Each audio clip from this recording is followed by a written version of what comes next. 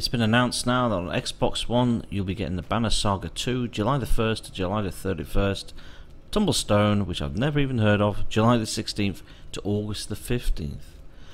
Also on Xbox 360 and backwards compatible, Tron Evolution, July 16th to the 31st, Rainbow Six, Vegas 2, July 1st and July 15th, which I correctly surmised, along with Banner Saga 2 as a possibility.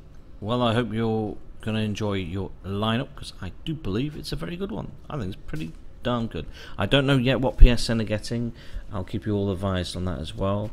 Some other Xbox One news: there's a larger controller now for the man with the big giant hands, called the Beast, which has backlighting apparently, and is well, it does have two programmable buttons.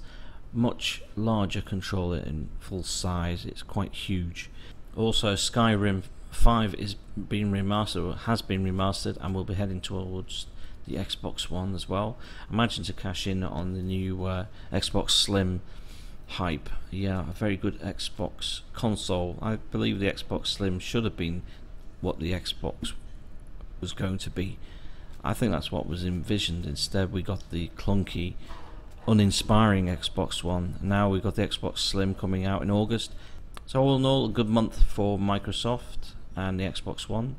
I'm just hoping to see PS4 get some decent games this month. I still think it's going to be Evil Within. It's got to be Watch Dogs.